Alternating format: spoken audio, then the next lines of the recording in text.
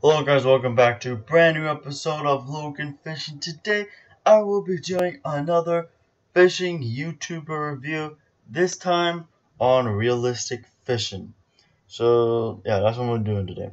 So realistic fishing, well, it's this nice guy, and I do have to say, realistic fishing. If you do watch this video, I just want to make this real quick comment. You have an awesome beard. I like the beard, man. It's totally awesome. I like it. Moving on. Um, Nice guy, fishes a lot. Really, what he does is he does fishing, and then it does amazing fishing. Good job. But it's like in real life, like some people you would see like when they fish, oh yeah, they always catch all these big fish, and you think, oh, how is that possible? This guy just fishes, and you see what happens. Like this is what real life fishing would be like.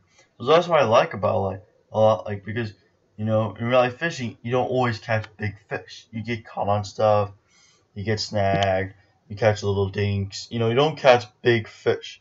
So that's what I like about realistic fishing. I mean, he does catch big fish. I like it, but it's realistic. He does get snagged sometimes, so some stuff happens to him, which we'd expect in real life fishing. So I like it a lot. Keeping it real, that's what I like about it a lot. So yeah, his channel's awesome. He's got tons of subscribers. Please go check out his channel.